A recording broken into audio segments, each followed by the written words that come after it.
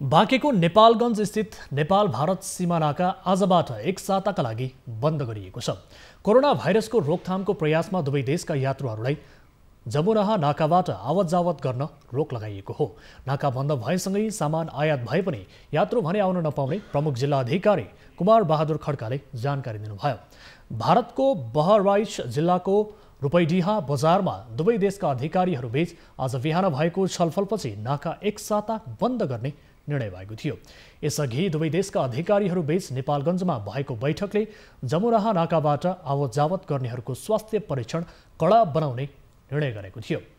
यता जिल्ला प्रशासन कार्यालय कञ्चनपुरले मंगलबारदेखि भारतसँग सीमा जोडिएको कञ्चनपुरको गड्डा चौकी नाका पूर्ण रूपमा बन्द गर्ने निर्णय गरेको छ।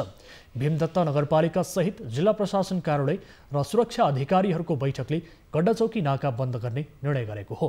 कञ्चनपुरको गड्डा चौकी नाका भएर हिजो 8 चैतमा मात्रै ठूलो संख्यामा नेपालीहरू स्वदेश फर्किएका थिए।